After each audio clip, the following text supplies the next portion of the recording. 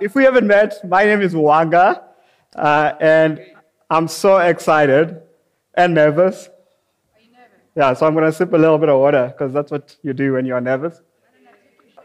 We are on a series, and it's called He Gets Us.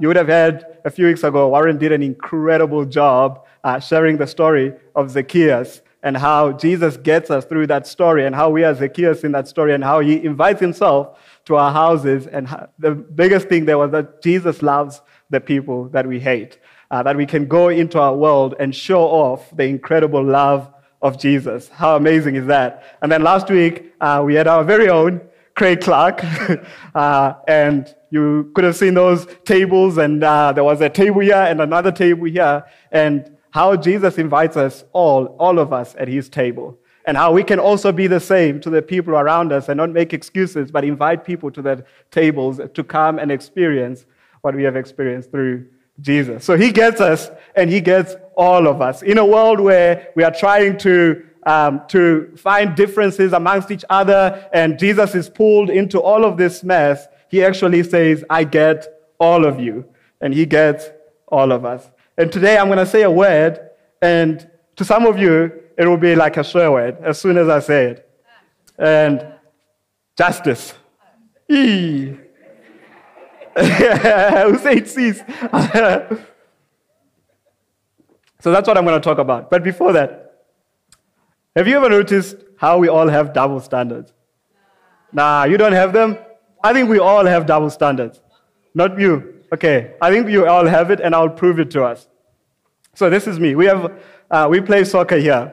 And it's incredible, and it's fun. But I'm a big sports fan. I love sports. Basketball, soccer. Okay, that's it. But I can tell you one thing about me. If my team is losing and the ref is making calls that are not right or whatever the case is, I'm screaming. I'm like, you are wrong. The ref is wrong. And I'm like, why? That was a foul, and it's just a mess. But if it's the other way around and my team is winning, even if it's a foul, I'm like, I'll find ways to justify it.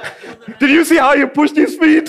No, it was his fault. Like, that's me. I'm like, the ref should be on our side. So that's one of my little double standards. Maybe you have it as well. School. When I was back in school, and we were given homework to go do homework and bring back the homework and all of that. When I did my homework, guys, I am ready to tell the teacher, homework. But even if I don't, like if the teacher doesn't remember the homework, I get so mad. I'm like, I spent all these hours doing my homework, getting ready for class, for the teacher to forget that they gave us homework. And I want the teacher to remember. But when I don't do homework, which was a lot of times, I am on my knees, Jesus, please. I don't need the teacher to remember homework today. I'm going to be in so much trouble. I'm like, I'm trying, I am praying for that break to come so that the teacher doesn't remember the homework. Maybe for you, it's when you are in traffic. We went there. And you are in a hurry. If someone cuts you off or someone is just speeding, you're like, I can't believe this person. Like, what are they doing? They are like, police, you should get this person, and they deserve to be locked in. They deserve the full wrath of the law. Give them a fine, do anything. When it's you are just in a hurry to get your kids to school. Right? So police, please forgive. Like, no rest, like life is calling. You are faster than the taxi guys. You're like trying to find ways to hit the dust road. It's a whole vibe. The whole point is, I think we all have double standards. I think when it comes to the word justice, when we think of justice, we're like, yes, you deserve justice. You deserve what is coming for you. But when it's ourselves, we need mercy. Because we are good people. We do good things. Just mercy. It was just this one time. I won't do it again. Just have some mercy on me, please. We have double standards. We want justice for others, but we want mercy for ourselves. But also the dilemma when it comes to the word justice even if you love justice and you love mercy, we cannot agree on what is just and what is not. You have your definition of justice, and I have my definition of justice. You have your cause that you are fighting for, and I have my other cause on the side that I'm also fighting for. So we cannot even agree where justice should go or where justice shouldn't. Does that make sense? Yeah. We cannot even agree on the definition of what justice is at all. And then this week I read Micah 6, verse 8. It's going to be on the screen behind me. And this is what it says. He has shown you, O man, what is good. See that word good? Tov? Yeah. He has shown you, man, what is good and what the Lord requires of you. But to do justice, to love mercy, and to walk humbly with your God. What does God require of us? What is good? What is tov? What is God's intended design for us as human beings? Is to do justice, to love mercy, and to walk humbly with our God. But how do we do this when we are so divided on what the definitions or what it means to do justice or to love mercy or to walk humbly? Does loving mercy means I just allow people to walk all over me and do whatever I want? It's okay. You're just a human being. Does justice mean the full rep? Like, we don't know. So we all have to come to this place where we focus it on the Word of God and we say, okay, God, how do you define justice? How do you define mercy? And what does it look like for us as followers of Jesus to walk humbly before our God? So I'm hoping in the next few minutes we can agree at least somewhat on a few definitions of what the Bible is saying about this word, okay? Can we do that? Yeah. So, do justice. Okay, what's the word justice here? It's the word MISHAPAT. Say MISHAPAT. MISHAPAT, whichever one you want to call it. It's the Hebrew word MISHAPAT, and what it means is restorative justice. Okay, our worldview of justice is you did something wrong, so it's coming your way, and that's it, you deserve prison, or whatever the case is. This justice here, it's restorative justice. It's about bringing things together. It's about bringing people together. It's about taking what was broken and making it whole again. It's restorative justice. It's MISHAPAT. This is the justice God is calling his people to do. Love mercy. Hey, Mal. Love my mom. There she is. You've just been embarrassed for a few seconds. We love mercy. But it's not talking about my mom. Her name is Mercy, by the way. But it's not talking about my mom. The word mercy here, in other translations, it could be compassion. It could be kindness. It's getting what we don't deserve. Actually, in other words, I could say, when it talks about mercy, it's saying, check your heart. Say, check your heart. It's saying what is inside of you. So you want justice, but what is here? Is what is in you, mercy or revenge? Check your heart. So it's love, it's compassion, it's kindness. It's what's in us. We love mercy because we serve a God of mercy. And he says, walk humbly before God. Humility is to think less of ourselves. It's to take the example of Jesus, who, although he was God, he comes down on earth and he, as fully man, as a servant, he walks humbly. That's his humility. But also here, it says walk humbly with our God, with humility towards God. In other words, it's submitting to God's idea of justice. It's submitting and obeying God's idea of justice. Because I know you have an idea of justice, because I have an idea of justice. And walking humbly means that whatever idea I have of justice, I have to lay it down and submit to God's idea of justice, because he gets to define big words like justice. Because if we define them, then we will get confused and we'll end up fighting. But we all come and we say, we humble ourselves and we submit to your idea of justice. We realize that when we see justice our way, we have blind spots. We have areas in our lives where we go, yeah, this we can let it slide. And there are other areas where we say, no, this deserves justice. But God's justice does not have blind spots. He sees it all as it should be. And we have to submit to his idea of God's justice. What's the difference here? World justice, God's justice. The world's justice, someone says, restrains behavior temporarily. So it's about, oh, if you do this, you can cover up, basically. Temporarily, you will be better, you will act better, you discipline your kids, they will temporarily be better, and then the cycle just continues, or whatever the case is. But God's justice is so much better, because here in justice, love, and mercy, what it does, when walking humbly, what it does is that it changes the heart permanently. Wow, so good. So now, how does Jesus get us? If Jesus invites us to do justice, to walk humbly, and to love mercy, we have to look at his story and see how he gets us and how he gets this culture that is so divided when it comes to justice. And I'm going to share a story that we find in Luke 23 from verse 26 to 43. But before that, I'm going to give us some context on what happens before this. Are you all still good? Are we in agreement? Yes. Do justice, love mercy, and walk humbly before your God. Back then, there was once in a year. Was it once in a year? I could be wrong.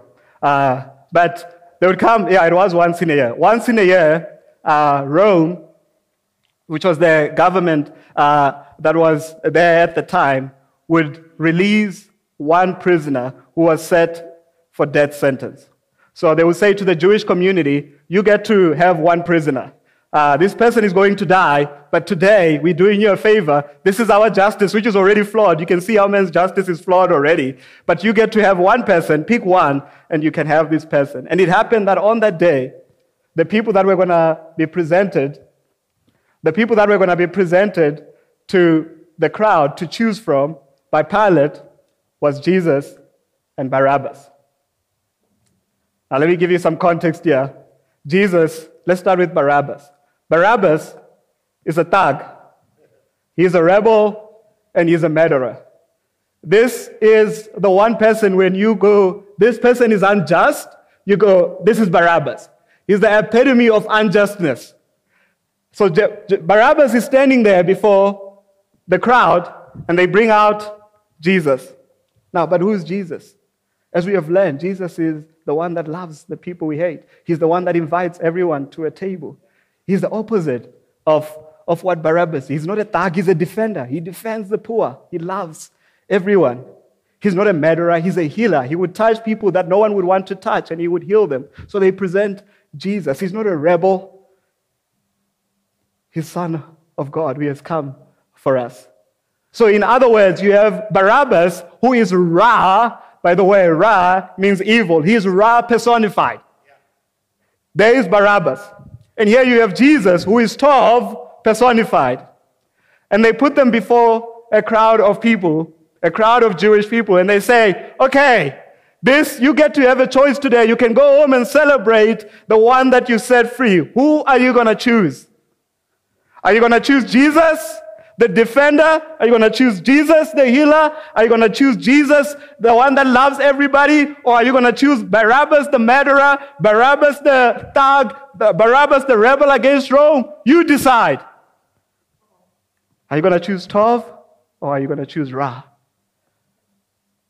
And they say, we want Barabbas. Give us Barabbas. Give us Barabbas. And here's the thing. As much as you might want to fight it as much as you want, the reality is, when it comes to us human beings, when we are presented with good and evil, we will choose evil. Give us Barabbas. Give us Barabbas. Give us Barabbas. And then they take Jesus, Son of God, has never done anything wrong, an innocent man. They drag him in the streets in front of everybody. And they take him and they put him on a cross. And on the cross, that's where we find the story in Luke 23. There's two men, and he's the man in the middle. On one side, there's a criminal. And on the other side, there's another criminal. There's a man in the middle. And I want you to see how Jesus experiences injustice. But watch how the story unfolds for our good. The man on the one side, we don't know which side, he stands and he looks at Jesus and he starts saying this to him: Jesus, you are the Son of God. Save yourself. Get out of that cross. You can save yourself if you are really who they say you are. And me. He didn't forget that part. What he really meant is, save me, Jesus. I want to get out of this. I deserve this, but I should get out of it. Please save me. Jesus doesn't say anything at that point. The man on the side, I don't know what's happening to his heart. Is he having a change of heart? What's going on? And he watches and he looks past Jesus and he watches the man that's shouting back and he says, do you not fear God? Don't you realize that we are getting what we deserve? We deserve what is coming our way.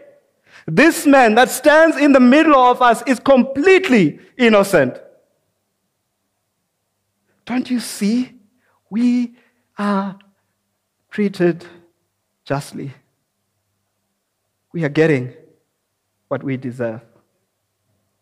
And what's happening in the crowd? Let me go this way. What's happening in the crowd? People are watching as this story unfolds. A whole lot of people.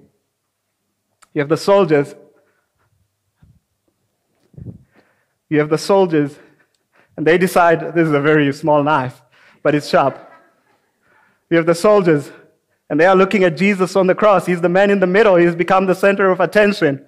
They're going, is this your guy? Is this it? He's the one that's supposed to save you? Is this the king that you guys spoke of? The one that's on the cross? They are mocking him. They're throwing jokes at him. This your king? Let him save himself. And the people in the crowd, yeah, save yourself, Jesus. Save yourself. Get out of that cross. Save yourself. The whole crowd is being mocked. Still, Jesus still on the cross in anguish and in pain. This is injustice. This man does not deserve to be here. He has done nothing wrong. I can imagine. What about his friends? What about those that walked closely with him? In the crowd, there's Mary Magdalene. Now, Mary is the woman that Jesus freed from demons. Maybe she knew what it was like to be tormented for years and years of pain, of suffering. She's looking at her friend, the one that healed her. She's in pain. Oh, Jesus. It's the reality that she's about to lose him. So in the crowd, there's Mary, Jesus' mother. She would have seen him grow up. In fact, she saw him open his eyes for the very first time. Did she know this day was coming? Did she know that this was what was meant? A teacher once said to her that it would feel like a sword is being pierced right into her heart. Oh, the pain she could have been feeling in that moment as she watches her son. This is my son. This is my son. You're screaming, King of the Jews? This is my son. This is my son. This is my son. I didn't plan this, but can I speak to some single moms?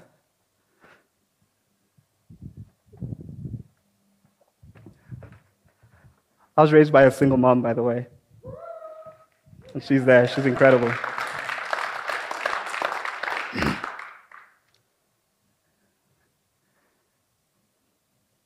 Here's what my mom would tell you. I think. Correct me if I'm wrong. That Jesus gets her. That Jesus gets her. In the moment when Jesus was on the cross, he also looks at the crowd. He sees his friend John. And he says, John, that's your mother now. You have this. That's your mom. She would say, I think my mom would say this, Jesus gets me. I didn't know how to raise two boys. I don't know how to raise two boys. When he was young, Jesus, God, put aunties, grandparents, uncles around him to support, to help him grow. As he grew older and he decided that he wants to go away from Jesus and do his own thing and live his own life, Jesus would send a friend, a brother, to show him how God is like. Any single moms in the house? Just raise your hand if you're here. I want to tell you, Jesus gets you. He gets you. He knows your pain. He knows your struggles. He knows the fights you have with your kids. He knows that you're trying to raise two boys on your own and it's a struggle. And I'm trusting this. He will put community and people around you to show you that he gets you. Maybe you are a testimony of that. You are not alone. Jesus gets us. In the middle of injustice, Jesus does justice. He says, John, this is your mother. He doesn't leave her alone. Jesus gets us. I had more, but I'm not going to continue that road. Let me continue. So Jesus is here. He's the man in the middle. Everyone is looking as this injustice around us is happening. A man who has never committed any wrong is being punished. What should he say? What would you say? I know what I would say. I know what I would do if I was the creator of the universe with all the power. But Jesus looks at the crowd, at the soldiers, and he says, Father, forgive them, for they do not know what they do. Father, forgive them, for they do not know what they do. Why is forgiveness so important in this story? Here's how Tim Keller puts it. He says, there can be, might be on the screen behind me, there can be no true justice without forgiveness. Without properly understanding that relationship, people will continue to seek vengeance. He said, and vengeance always goes past justice. If you want justice, what the Bible tells us, as we use that as our measure, we need to forgive. We need to come to a place where we need to forgive. I want to talk to you. He gets you. He gets your pain. He gets your anguish. He gets that you have been hurt. But he is inviting you to freedom, to get out of the prison of unforgiveness. Jesus, in the middle of injustice, he could have chosen vengeance and said, all of this to my enemies, or whatever the case might have been, but he says, forgive them, for they do not know what they do. Maybe Jesus is inviting you to forgive today. Maybe he's inviting you to forgive those that have hurt you, that have caused you pain. Maybe you've been wanting vengeance, but I'm hoping that Jesus is doing something in your heart because he has forgiven us, as we're going to see as how this story unfolds, of our sin. We forgive because of who God is. We forgive because as he has been to me, I want to be to others. That's the message of the gospel. Justice without forgiveness is revenge. Now, I've told you he told John to look after his mother. And Jesus looks at the criminal, the one that stands here and says to the other criminal on the side, we are getting what we deserve. And in a few words of desperation, this criminal says to Jesus, would you remember me? Could you remember me? Would you? Please. I know I am getting what's coming my way. I know I deserve to be on the cross, but would you remember me? And Jesus looks at him and he says, today you will be in paradise with me. Do justice, love mercy, and walk humbly. When we humble ourselves before God, and we say, Jesus, I recognize that my idea of justice is flawed, that what I want is revenge, but would you remember me, Jesus?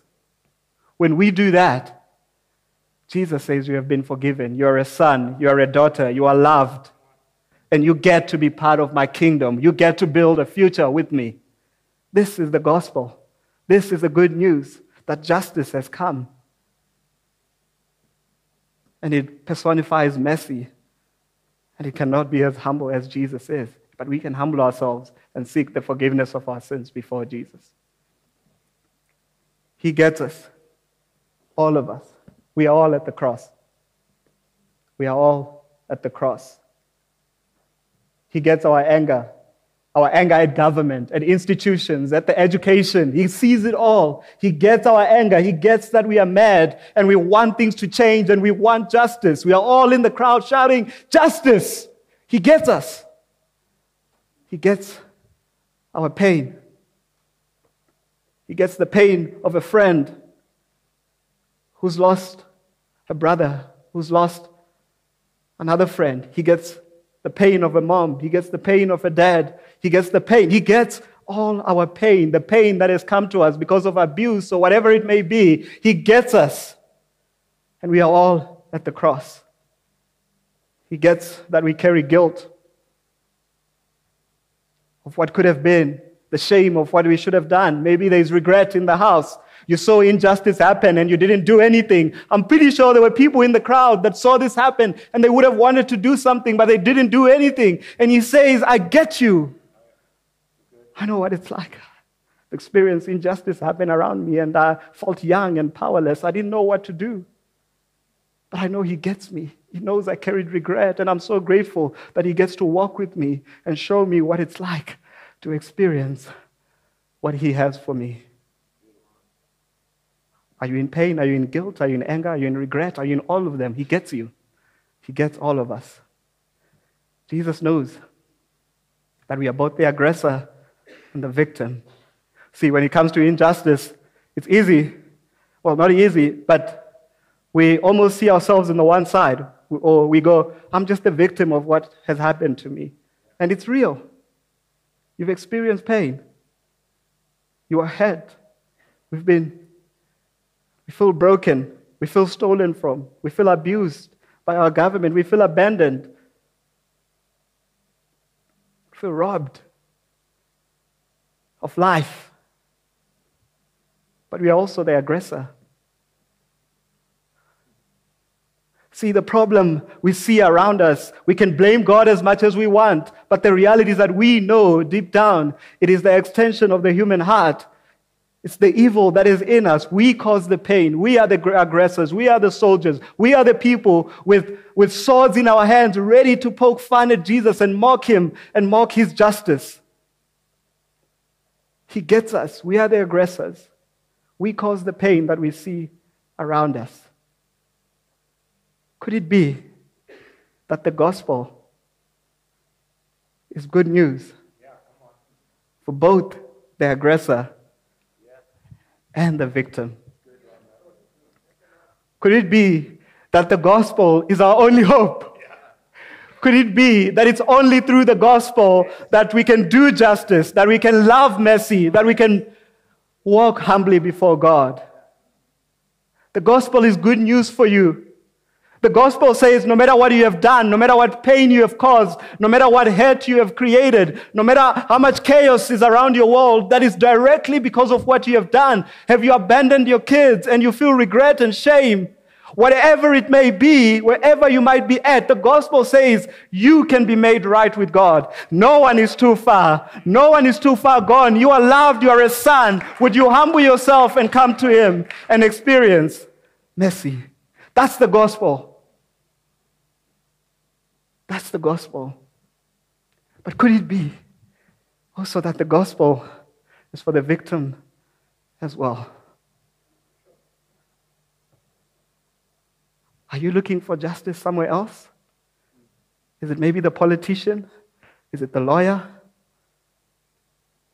Could it be that the man in the middle that stands between these two criminals says, I know what it's like to experience pain to the greatest degree possible.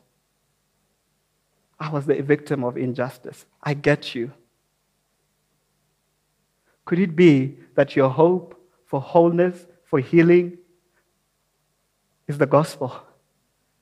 It's when you come to Jesus and he says, lay it all at my feet. Come see me for who I am, and I will make you whole. I will heal you. This is how supernatural the gospel is, that there is no pain that Jesus cannot heal. There is no shame that Jesus cannot heal. This is the gospel. In other words, let me summarize it this way, what's happening at the cross as the band comes up. The story of a judge. Story of a judge who had a son. And the son had committed a crime. He had stolen. And he had to pay a ridiculous amount of money that he couldn't pay. Couldn't afford. And he stands before a judge. He looks at the judge. And the case has been made. And the judge says, guilty. You have to pay the price. You are guilty. You have to pay the price. Justice needs to happen. But the judge takes off his robe. He walks down to the son. Out of his own wallet, he says, paid in full. I'm going to pay it. That's justice and mercy in humility. That's justice, that's mercy in humility. The one that had all the position in the world takes off his robe. Jesus, he comes down from heaven to earth, into our brokenness, into our mess. This is the judge. He comes. He takes off his robe. He says, you are guilty. All of us are guilty. In humility, he takes off his robe. He walks up to us. It's messy. He says, I'll pay. Justice, mercy, and humility.